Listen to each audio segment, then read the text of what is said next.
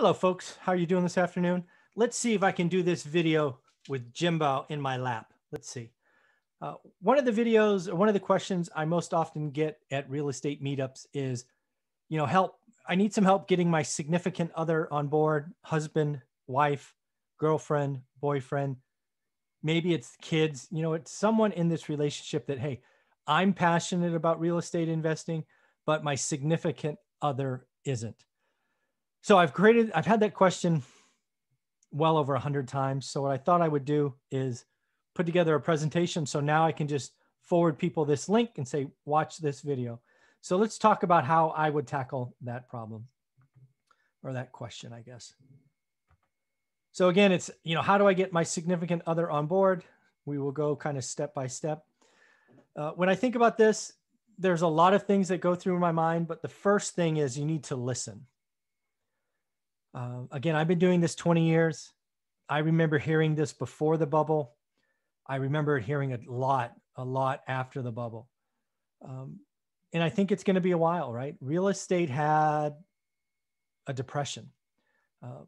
Millions and hundreds, if not billions of dollars were lost. Families were destroyed, bankruptcies, foreclosures, short sale. Lots of people have significant financial scars from the 2008 Great Recession. So the first thing I would tell anybody is really, frankly, shut up and listen. You have to hear their concerns. Is there concerns related to the Great Recession? Are there concerns related to the fact that maybe they don't think you're committed? You're bouncing around all these other ideas.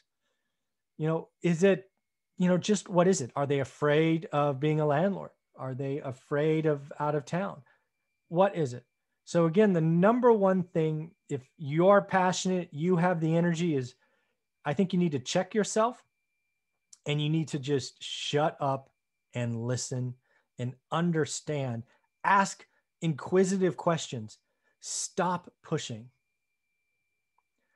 Again, number two, kind of on the front of listen, is don't push.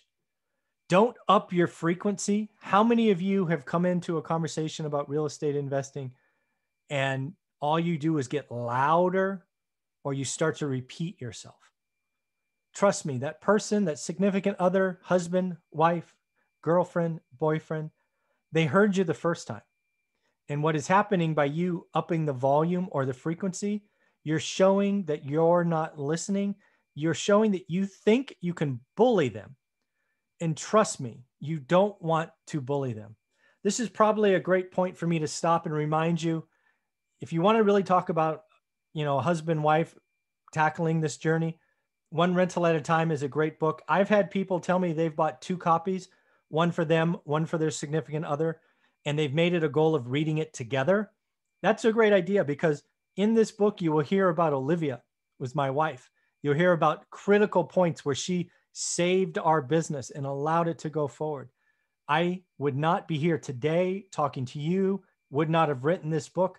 I would still be traveling for my day job on airplanes, which I hate, without Olivia. So if you need help, you want to see how a real relationship works, how both sides feed each other, go get the book. It's on Amazon or Audible.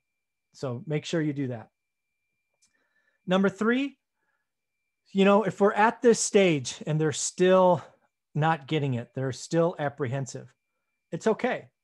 Because you as a real estate investor, you still have a job to do. And you could use this time to get better at your craft. And then over time, while getting better at your craft, you'll be able to share what you're learning. I want to be very clear. What I'm talking about here is learning your market, studying it every day, like I tell my students, 10, 20 minutes a day. You're not sacrificing hours. You're not sacrificing weekends. You're giving little slivers of consistent time. That's what my course is about. That's what I teach. And by doing that, you'll get a little bit better every day. You're not writing offers. You're not committing capital. You're not going against your significant other just because, right? That's not where you're at. But you are learning your market. You are getting better, and you are going to be better off and help educate your significant other. You need to show your work. One of the things, if you're taking my course, you are creating an Excel spreadsheet and you're updating it every day. What you need to be doing maybe once a week is going to your significant other and show them that you are getting better. If you can show them week after week, you're consistent, you're getting better, I promise you, they will get behind you. They will be asking questions. They will go visit properties with you, and they will get more comfortable. If you listened, if you didn't push, if you're doing your homework, if you're showing your work, you are going in the right direction. You are respecting their concerns, and you are getting better because you're doing what I outline in my course and my students are doing every day. And finally, this is the home run. After 60 days or 70 days or however long it takes, I want you to start showing your significant other the great deals. You will now show them that you've looked at hundreds of properties and you're going to go, honey, here are the best two. These two are so awesome because of this and because of that, and they're this kind of return. And I promise you, if you show your significant other that you've looked at hundreds of properties and you know exactly why these two are the best deals, what I call great deals, not average, not bad, not even good, but great, you will be able to help them understand that you have done your homework, you are ready to go, you are not flying by the seat of your pants, but yet you have done the homework and you are ready to go to the next step. In the end, if you want to get your significant other on board, you want to do the work, you want to understand what doing 20 minutes a day is, like all my other students, the course is called How to Get Started, One Rental at a Time. The link is available below. In that, you will be sharing weekly with your spouse. At the end of 30, 60, or 90 days, you're going to tell them what great deals are. And trust me, they're going to get behind you.